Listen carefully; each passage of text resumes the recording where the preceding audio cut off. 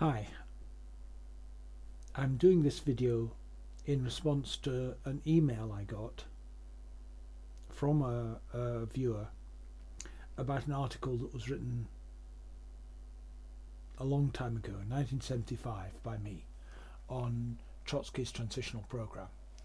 And the guy was asking me to what extent I still agreed with what was in the program. Not in the program, in my critique of the program. Now, if you want to look up the article, there's the link to it, and I'll try and put a copy of that up on the YouTube comment area. Now, the article I wrote back in 1975 was very critical of the transitional program. I said that the transitional program, which was the program drawn up by Trotsky for his so-called Fourth International, couldn't really be considered a valid model for a Marxist program. It's actually a Lafarguist program rather than a Marxist program, and I'll explain that later.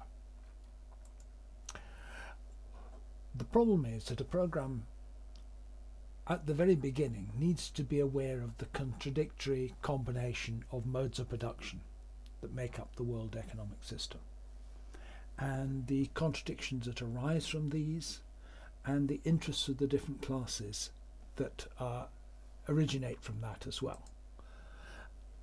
The problem is the transitional program of Trotsky doesn't even contain any scientific characterization of capitalism and its internal contradictions.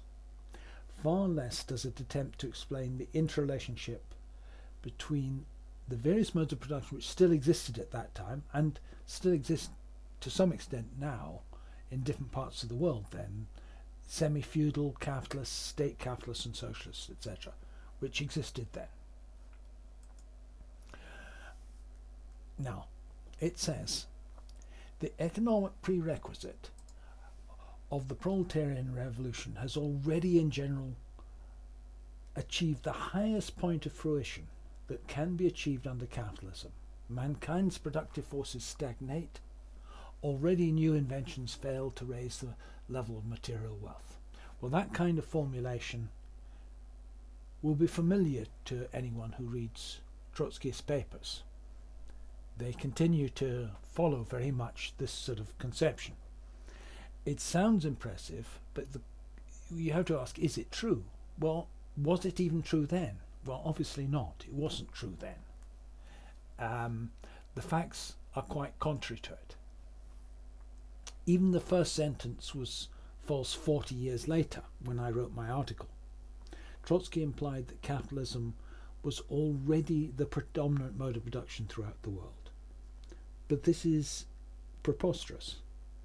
There were large areas of the globe, in Asia, Africa, Latin America, where small-scale pre-capitalist production was with accompanying feudal or even pre-feudal relations of production still existed. So to say that the highest level of productive forces that could be achieved under capitalism had already been achieved, when applied to the world, was ridiculous. But worse than that, even applied to the developed world, it was quite wrong. He was saying this just before a massive rate of growth of the capitalist world.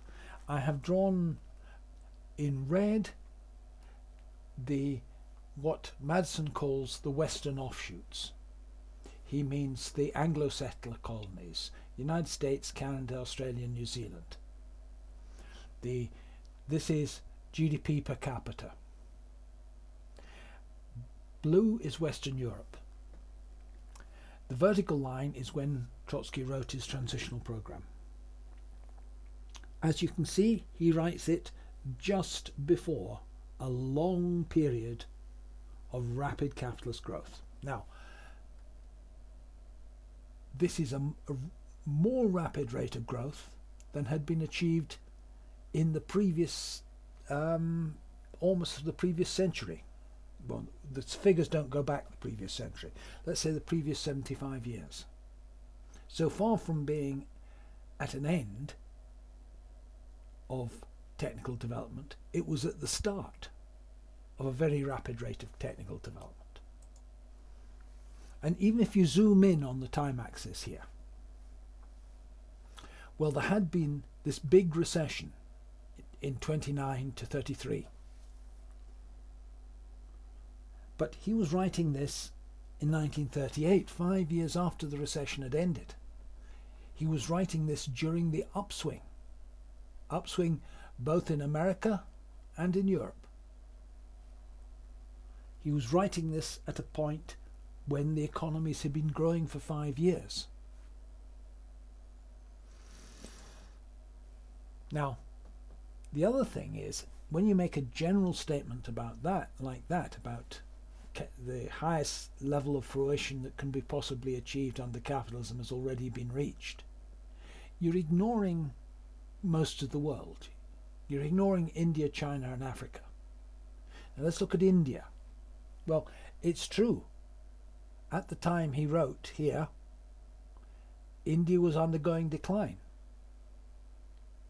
Was that because India had reached the highest level of development of the productive forces that capitalism allowed? Or was it due to British imperial oppression of India? Because in 1948 India becomes independent, and what happens?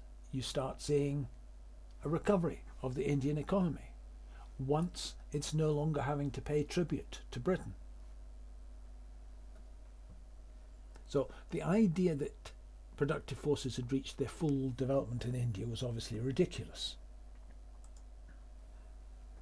Now, one of the questions that the viewer asked me was, he said something, he's referring to my 1975 article, that's not addressed is the role of the destruction of the productive forces that occurred in World War II and the importance that this had for bringing capitalism to a new stage of accumulation.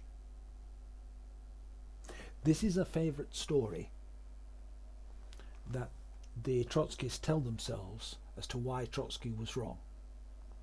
Their theory is Trotsky was right all along, capitalism had reached its highest stage of development in 1938, then the war came, destroyed a lot of capital equipment, the destruction of the capital equipment meant it had to be replaced, and that explains the post-1945 period of expansion.